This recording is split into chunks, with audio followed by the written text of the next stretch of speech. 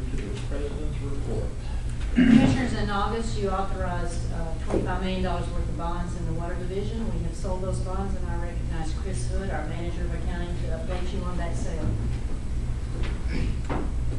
Thank you, Mrs. Roach. I do want to provide an update to you today on our recent sale of water bonds. If you will recall, in August, the board authorized additional debt financing in the Water Division to partially fund Century 2 campaign. In October, issue was taken to City Council, and they approved the issue of this additional debt. Bonds were competitively bid on November 9th. KUB receiving 7 bids from underwriters on the debt. The low bid on the debt was from UBS Financial Services, and it came in at a true interest cost of 3.819%. The maturity on this debt, as you recall, for Century 2 was lengthened by the board, and these bonds are set to mature between 2013 and 2040. The ratings agencies deemed this to be high quality debt, as you can see by the ratings to both S&P and Moody's. And ultimately, on December 1st, the sale was closed and KUB received the bond proceeds. Where does this bring our total water debt profile to? You can see here we currently have $108 million outstanding in the Water Division through bonds. Associated with that is $65 million in interest cost. The chart on the right here depicts our debt payoff schedule. The green is the existing bonds, the blue representing the new debt issue. You can also see here in the latter years where we took this issue out to a longer maturity. The bars on the end of the debt horizon show that new debt issue there.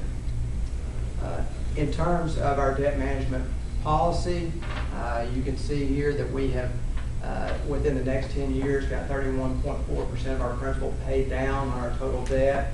Debt policy states in the Water Division that we've got to pay 30%, so we are above that limit.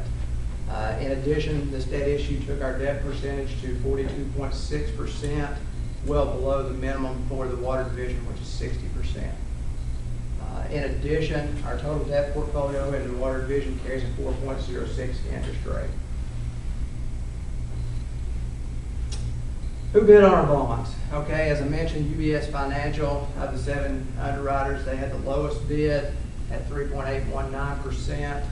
If you go to the second bidder there, Baird, the difference between those 2 bids represents about $250,000 over the life of the bonds in interest cost. Final bidder there, U.S. Bank Corp, bid 4.243%. The spread between the top bidder and the low bidder was roughly $2.3 million. And of these, I think 4 of these underwriters have taken our debt previously, so we did get a good portfolio of bidders on this debt. Finally, what did it cost us to issue the debt? In total, $118,000. That breaks out $40,000 to Morgan Keegan, who acts as a financial advisor on the debt. Masbury Sims was our legal counsel on the bonds. We compensated them to rate $30,000. Ratings agencies combined for $36,000, and Regions acting as a pay agent was compensated $750. Additional miscellaneous costs associated with the issue, $11,000 for printing, advertising, etc. In total, the total issue cost of the bond was less than 0.5% of the $25 million bond offering.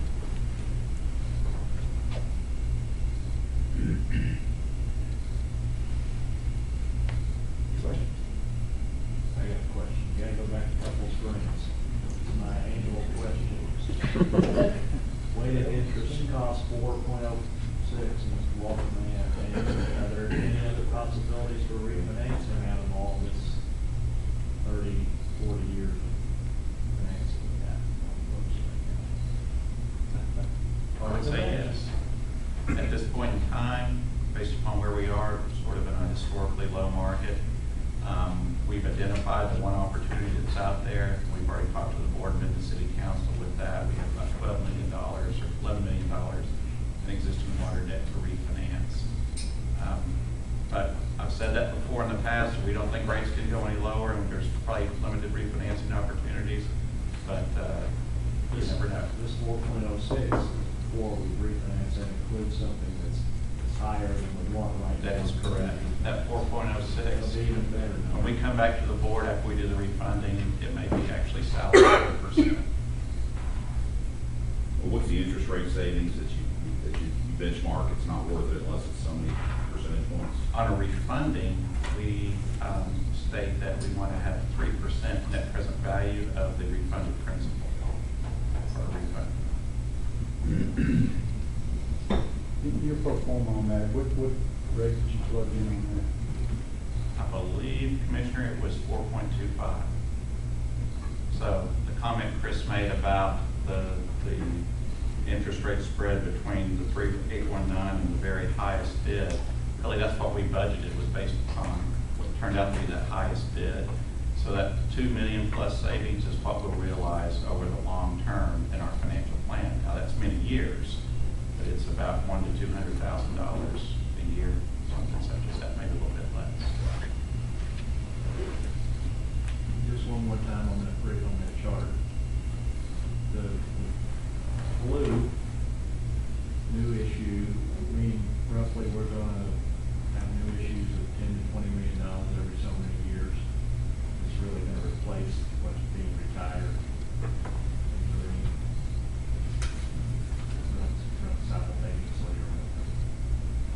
The debt profile, the amount of debt outstanding will increase over time. We will not retire enough to cancel out the new issues, especially over, as now we've begun Century 2. The next water bond issue is $25 million also. It's fall of 2013. So the amount of debt outstanding will continue to grow over time. Mark, I'm confused. Well, again, I'm confused. But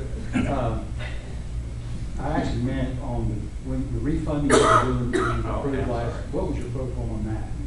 Is that as an indicator of what we might be able to sell the refinance bonds? That's what I was interested For refinance bonds, I don't have the numbers in front of me, Commissioners, but for water, we're looking at a savings of probably 70 to 80 basis points. I believe the average cost on the debt that's being refunded is 4.5%, I want to say. And what it will be replaced at is around 3.5.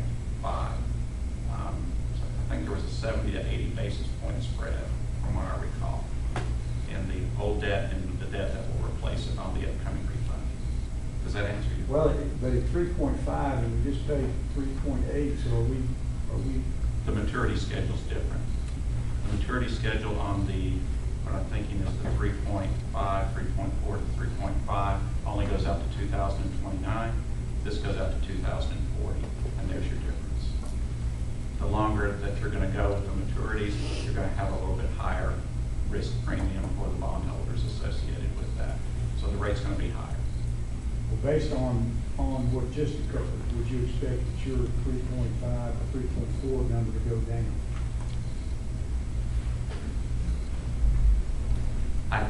It could. By the time we sell those bonds by late January, I don't think we're going to see a tremendous amount of money. I think what we peg the refunding at right now will be very close. Now, obviously, market conditions, something could change. I don't think it'll go much lower. It might. The spread might be lessened a little bit. I think that's where the exposure is probably.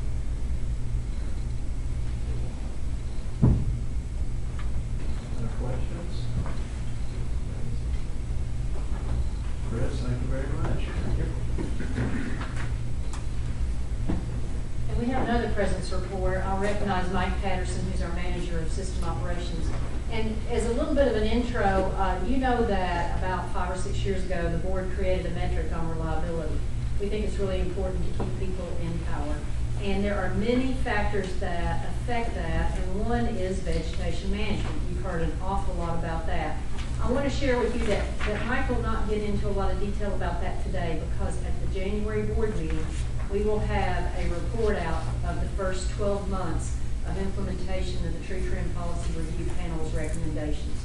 So we're going to save the bulk of the information about vegetation management and the efforts there until January, but Mike's really going to focus today on the other efforts that we have that are attempting to improve reliability on our system. Mike? Thank you.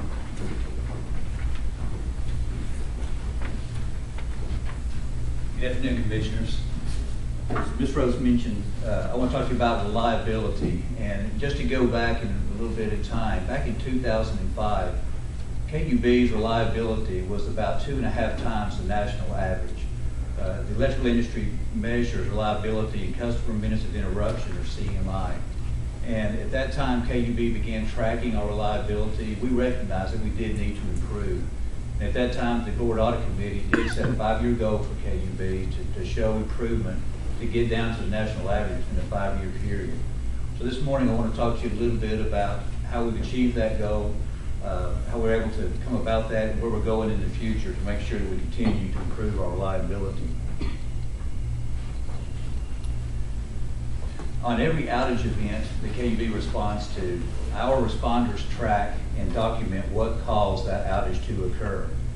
And when they close out the job, our computer system captures that data, and as we go back and analyze that data, we group it into large buckets of information. And what you see here is a graph showing some of those major causes: acts of man, equipment failure, and so forth. You're drawn to the large graph on the left, the acts of nature, and specifically the dark blue part of that graph. It shows that 80% of every outage that we experience on the KUB system is due to vegetation that either grows into our system or trees that might fall into our system and cause damage. So as we mentioned, we're going to talk more about that in January when Liz Hanna comes to give you some details about the successes of our vegetation program. But because we know that vegetation is the leading cause of outages on the KUB system, we do spend a lot of effort on that program. And it has served our customers very well. But we also do a lot of other things to make sure that we keep those customer minutes of interruption as low as possible. And one of the most low-cost, most effective things that we do is through our storm planning. Whenever there's a weather forecast that calls for a condition that we might have outages, our storm planning team at KUB assembles, and we start making preparations for that storm event. Sometimes we may have days of advance notice, as we did back in April, when the National Weather Service forecasted the strong front coming through that affected Alabama and the whole southeast. Other times we may only have a few hours. But regardless, that group would get together, we'll talk about resources needed to respond to an event, make sure we have the right personnel available as well as equipment to respond to any outage. We've also done a lot with our computer systems at KUB. We have a very sophisticated GIS product, graphical information system that captures a lot of data on the KUB electric system. We can use that system model then to go out and predict where might we have trouble in the future if we had equipment failure or if we lost a major line due to a storm event. And through that computer modeling, we can run some scenarios to make sure that we head off those problems. A perfect example of that would be the work that we did several years ago to model our system in the Seymour area in South Knoxville and in Sevier County. We foresaw that community was growing, that the demand was increasing, so when we put our equipment and wires into that model, we knew we had to make some improvements in that area to beef up and harden our system.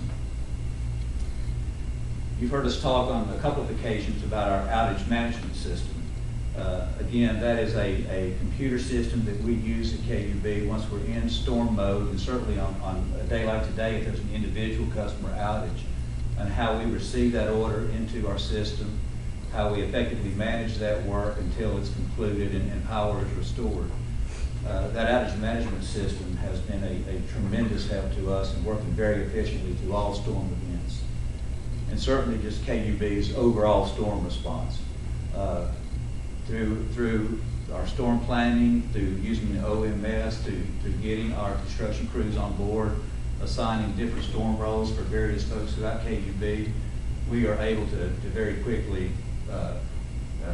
go to a storm event and start restoring power to, again, reduce those customer minutes of interruption. And we've used a lot of technologies throughout the system to help us be as efficient as we are. And we recognize that there's a use for expanded use of technologies. Some of the things that we've spoken about in the past, just to go back and review a little, are some of our faulted circuit indicators and some of our smart switches that we use. These are devices that we have installed out in the system to help our responders identify and locate where the problems are, so they can not spend as much time looking for the problem, but spend more time making repairs. We've talked about our automated distribution system, the health self-healing system. We put some of that equipment out in the field, and it's shown to work very well for us as well. Right now, we're putting a lot of our effort into the smart grid area, this in the Fort Sanders area, to put in some new systems so we can evaluate those to see their effectiveness, to see if we want to use those throughout the entire KUB system eventually. And then also we have our supervisory control and data acquisition.